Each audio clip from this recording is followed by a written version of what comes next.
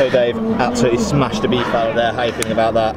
Yeah, buzzing. Obviously, it wasn't the final I wanted to be in. It was a tough semi. But yeah, my aim was just to go out there and try and smash a really good time and just kill them all, and it's what I did, I think. I was going to say, is that going to be confident it's absolutely smashing that final race of the day? Yeah, I think so. Yeah, I belong in the A final, so I think it was just to go out there and prove myself and just get a good time, really. And how's your World Championships been overall? Yeah, it's been a really good experience. I mean, Zeged's really good.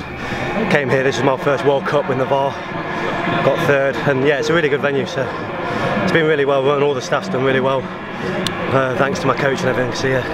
And how are the conditions out there today? You mentioned a little bit of a headwind there. Yeah, it's different to how it's been recently with a bit of a tail. I think it just turned to, it's pretty calm to be fair, but maybe a slight head at the end, so it's just a bit fatigued on the end, but yeah.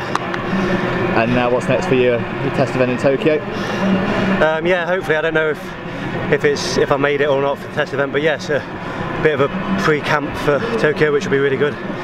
Be nice and chilled, hopefully, and yeah, I'm looking forward to it. Going into next season now, what's the aim for you? I think I'm going to try to get him back in my VAR a bit more. Obviously, I haven't been much. I've been concentrating on my kayak, and yeah, VAR's been good. I came first at National Champions, so yeah, I'm looking to try and do a bit more with that and come out next year with it.